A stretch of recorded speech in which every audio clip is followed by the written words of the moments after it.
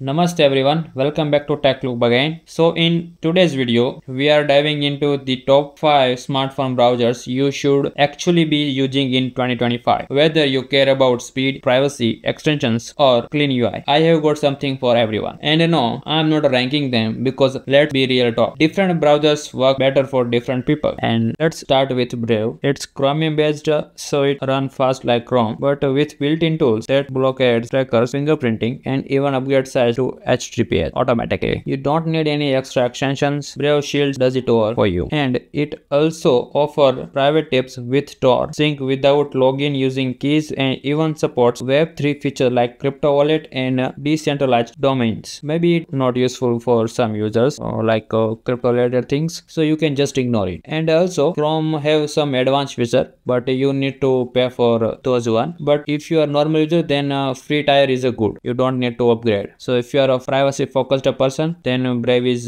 totally for you. But sometimes I notice that some sites may break because of aggressive ad blocking or tracking. So you need to turn off shield for those sites. So yeah, that's a point you need to remember that. Let's talk about Google Chrome, the most popular browser on Android. It comes pre-installed on most devices, making it go-to choice for many users. Built on Chromium, Chrome delivers fast performance and smooth browsing. Its integration with Google services ensure seamless syncing of bookmarks, passwords, and history across devices. Chrome security is good with features like Google Safe Browsing to protect against phishing and malware. The browser also benefits from regular security updates and a built-in password manager with strong encryption. Chrome's major downside is its reliance on Google's data collection. It tracks browsing activity for ads and user profiling, which can feel irritating or invasive. Additionally, its integration with Google services leads to frequent ads and prompts, and you can't even block ads too.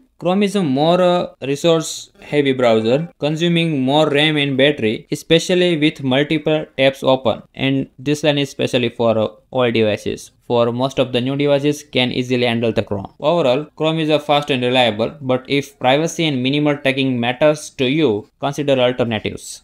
So Opera. Opera is a highly capable Android browser loaded with features. It includes built-in ad blocker and tracker blocker for better privacy, without being too aggressive like Brave, allowing some redirection, so pass through for a smoother browsing experience. You can also set up custom DNS specially for Opera, so your device's global DNS settings remain untouched. Opera's built-in VPN ensures privacy while browsing, and it only applies to the browser, meaning you don't have to adjust your entire network. Also, it has some advanced VPN related features, but you need to pay for it. But don't go for it. The default one, the free one, is already good. For media lovers, Opera offers a native video player, and its minimalistic UI provide a clean, distraction-free experience. With Opera Flow, you can seamlessly sync content and share links between mobile and desktop. Another great feature is dark website in dark mode, which provides more comfortable browsing experience at night. And I like one feature, which is a tab bar. You can customize whether it is showing top or bottom. So many browsers has this feature. I want to just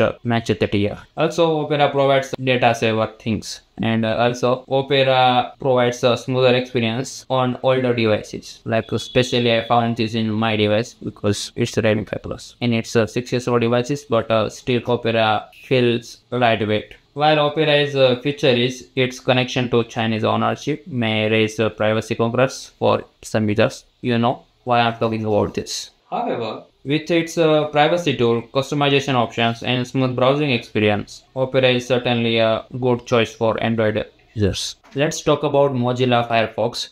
It has a one general feature which I already talked about in earlier video, like ad blocker, tracker blocker, and privacy related things like set up a custom DNS. But there is a one special feature which I like is extension support on the Android. Especially in smartphone, it's very rare to giving extension support. Only a few browsers are supported like Kiwi and Mozilla Firefox. So if you want to open the world of extension, then this is the good for you. So you can try it because in a word of extension there is so many features like error blocking and tons of features. You can try anything. So if you are an extension lover, then this is for you.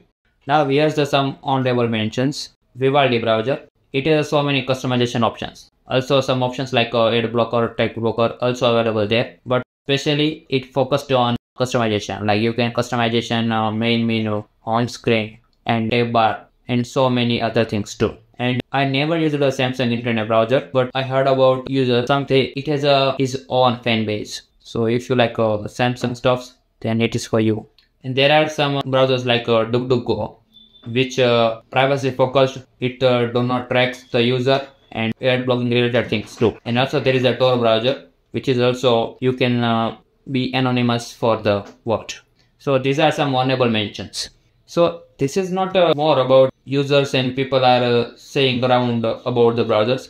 This is more about my analysis, like which browser I feel good or which features I like most. So this is my analysis. And if you had any other browsers like you can use entirely, then you can share with me. So write down comment below if you had any good browser and you like it. Right, that one. So that's it for this video. And if you really find anything useful in this video, then you can like this video and you can share with your friends. And also check out our Telegram channel and Telegram groups. IDs are showing on the display. And don't forget to subscribe to our YouTube channel if you really want to do. And that's it for today. Astu Satyamay Jayate.